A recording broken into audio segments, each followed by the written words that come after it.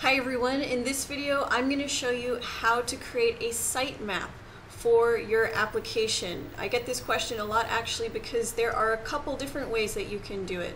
The first way, which is more direct and better suited for simpler applications, is under your settings here and then under SEO and meta tags.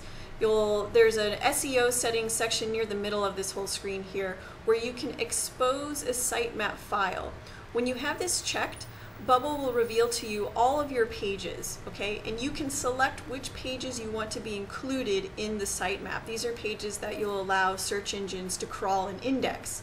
If you leave one off, then that page will get ignored. This is a very, very fast way to get the sitemap that you want.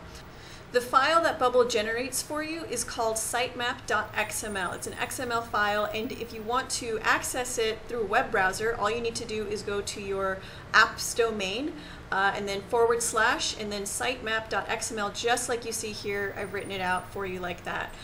Do keep in mind that your sitemap will be different between your development and your live version, so if something isn't looking right, make sure that you're on the right version. If you want to manually upload a sitemap file, make sure that the first thing you do is you remove the check mark from this section here, because we do not want Bubble generating the file for you. You can manually upload a sitemap file at the very bottom of this screen in this section down here. This is allowing you to override and customize your sitemap for your application, but you want to make sure that this checkbox is not checked, otherwise they're going to conflict and the sitemap won't work.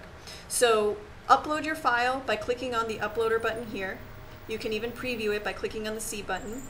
And then just enter in the file name. It's best if you just label it sitemap like this, .xml, so that everything is uniform across the files that are uploaded and when you're going to it in a browser, and most importantly, when you're submitting it to the Google Search Console. I have mine open up over here.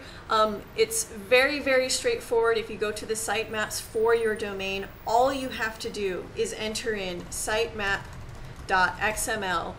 It's all set up here for you. You'll hit submit and Google will be able to crawl all of those URLs and index them properly. If something's gone wrong and there's an error, you'll see that status message show up here, and you can check out your sitemap file and make sure that there wasn't a broken link or something like that. But once you've submitted this file to Google and you have a success status here and you can look at all of the URLs that it was able to pull out, you should be good to go with your sitemap. Again, labeling it sitemap.xml is going to be the easiest, most straightforward method of doing this.